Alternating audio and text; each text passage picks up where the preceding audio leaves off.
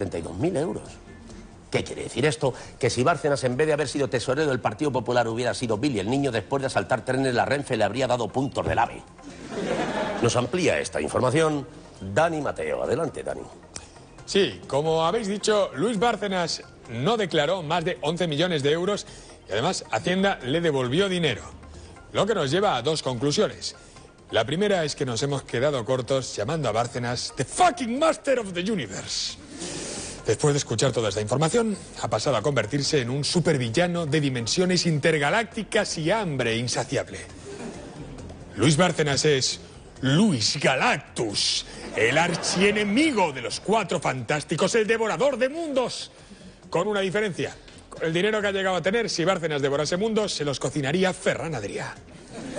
La segunda conclusión que podemos extraer de este hecho es que si una declaración de Hacienda no es el documento que atestigua que eres el tío más honrado del mundo, ¿por qué nos hemos pasado meses escuchando esto?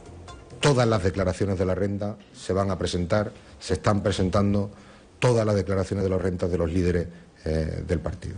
Y el presidente del Gobierno ha publicado también su declaración de la renta y sus ingresos y su patrimonio. Transparencia total, pues, de todo lo que personalmente me afecta, por supuesto, y de lo que afecta al partido y a sus dirigentes.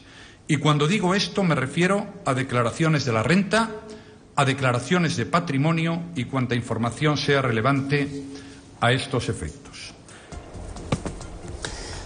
Bárcenas ha demostrado que pedirle a un representante público que enseñe su declaración de la renta es como pedirle a un antidisturbios en una manifestación que enseñe la placa. ¡No sirve para nada!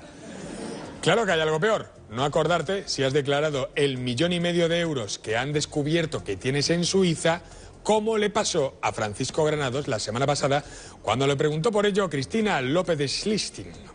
Cuando tú tenías ese dinero en Suiza, ¿escamoteabas tributación? No. Yo por los rendimientos obtenidos es que ese no son rendimientos obtenidos en España. Entonces, de acuerdo con la legislación, no me acuerdo, Cristina. No, es que no son rendimientos obtenidos en España, de acuerdo con la legislación. ¡No me acuerdo, Cristina! Pobre, se lo olvidó. ¿Y quién se lo iba a recordar? ¿El tesorero de su partido? Sigue Wyoming. Sigue, Sandra, que no